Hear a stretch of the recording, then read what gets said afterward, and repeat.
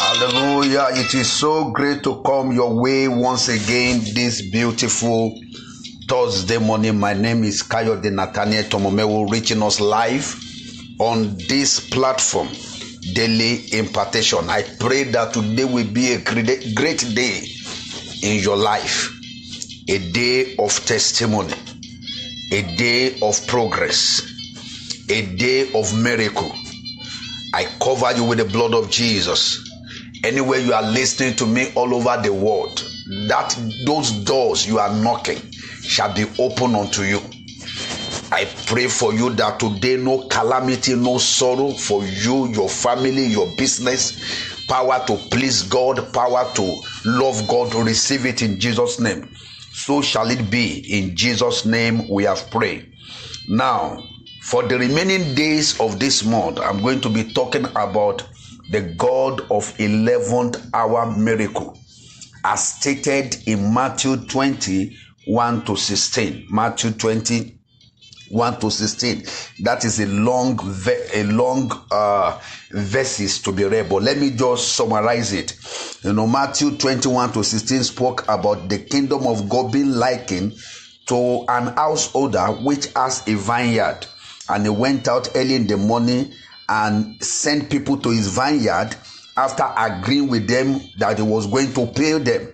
The Bible says he went out in the third hour again. In verse 3, he went out in the third hour, hire people into his vineyard. In verse 5, the Bible says in the sixth and in the ninth hour, he went out again to hire people into his vineyard. And in verse 6, the Bible says at the 11th hour, he went out. 11th hour. And we are in the 11th month. We are in the 11th month. So very, very, very powerful picture of what God can do at the 11th hour.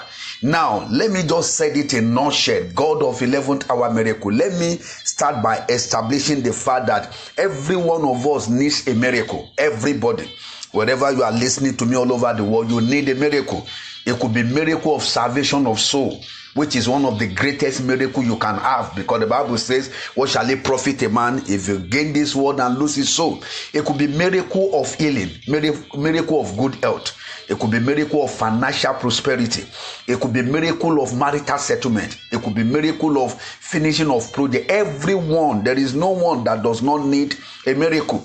So when we now talk about 11th hour miracle, we are talking about last minute miracle.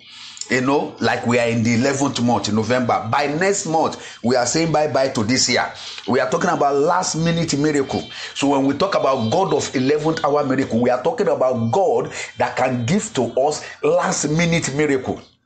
And I pray for you, wherever you are, all over the world, listening to me, may you receive 11th hour miracle in your life in the name of Jesus. That is the essence of the whole message. And I'm going to be teaching it in series. I'm going to teach it till the end of this year. That God of God, there is a God that can give us 11th hour miracle. That miracle you are looking for, though it is getting to almost end of the year, you can get it, sir. That is the God I'm presenting to you.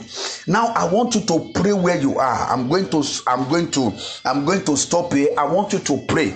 Okay, before I stop, the Bible says at the 11th hour, just like we are in the 11th month of November, the man went out again and he called people to his vineyard.